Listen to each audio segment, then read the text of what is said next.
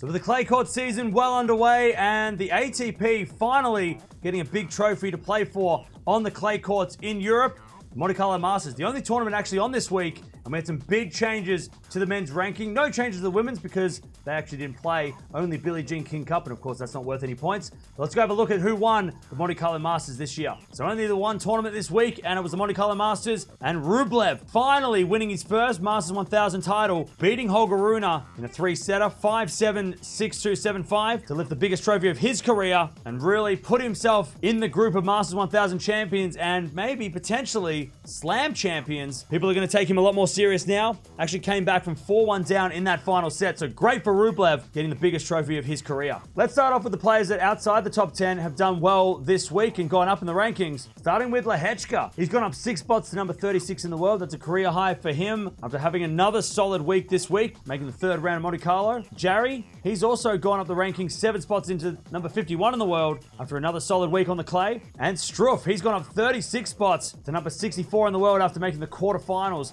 of Monte Carlo. So the players there having a good week on the clay, getting a boost in the ranks. Players that have gone down in the rankings this week. Grigor Dimitrov, he's gone down 6 spots, number 31 in the world, after failing to defend the semi-final points he made at Monte Carlo last year. Davidovich Fokina also dropping down 14 spots, number 38 in the world, after losing in the first round, losing all the points from last year's finals appearance in Monte Carlo. And Diego Schwartzman, he's gone down 11 spots to number 48 in the world, also losing points from Monte Carlo last year. So a couple of guys there losing really early in Monte Carlo, not even getting a chance to defend any of their points. Okay, let's start with the WTA rankings now, and there is no change with the ladies playing the Billie Jean King Cup, which is worth no points. So going into Stuttgart this week, this is what the rankings look like. Swiatek stays at number 1, with Sabalenka going in 2, Pegula at 3, Jabeur at 4, Garcia at number 5, Coco Gauff is 6, Rybakina at 7, Kasatkina at 8, Zachary at 9, and Kvitova rounds out the top 10 for this week. And the only player that is not playing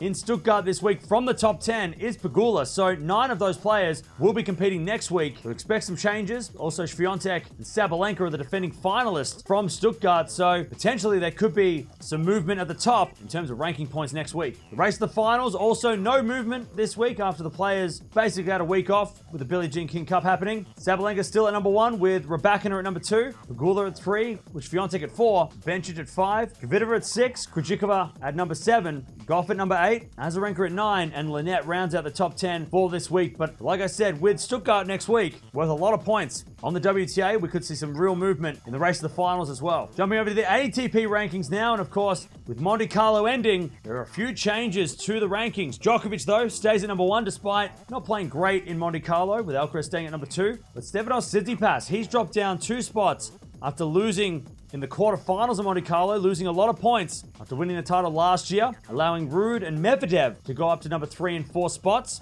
So Steph really struggling the last couple of months to get points and keep his ranking in that top 3. Rublev, after winning his first Masters 1000, doesn't actually move up the rankings, just adds a lot of points to his ranking, closing the gap between him and Tsitsipas at number 6. And we've got a change in the bottom, with Felix Auger-Aliassime going down 2 spots after missing Monte Carlo, allowing Holger Rune to go up 2 spots, making the final Monte Carlo, getting to a career high number 7 in the world. And Jannik Sinner is in the middle there at number 8. So Rune at 7, Sinner at 8, Felix at 9, and Taylor Fritz, he rounds out the top 10 for this week, also making the semi-finals of Monte Carlo, but doesn't change in the rankings. Going over to the race of the finals now, and we've got some serious movements here. Daniil Medvedev, he stays at number 1 with Novak Djokovic at number 2. Jannik Sinner, he goes up to number 3 with Carlos Alcaraz down to number 4 after Alcaraz didn't play Monte Carlo and Sinner made it to the semi-finals. And another change into the middle as well with Rublev going up 7 spots to number 5 in the race of the finals after winning Monte Carlo, pushing Tsitsipas down to number 6, Fritz down to number 7. Khachanov goes up 1 spot in that mix as well to number 8, pushing Paul down to number 9. Norrie goes down 2 spots to number 10, and Tiafoe drops out of the top 10 completely after missing this week in Monte Carlo. So it just shows when there's a big tournament on, worth a lot of points, and you don't play, you're a chance of dropping down the rankings if the guys around you do well. So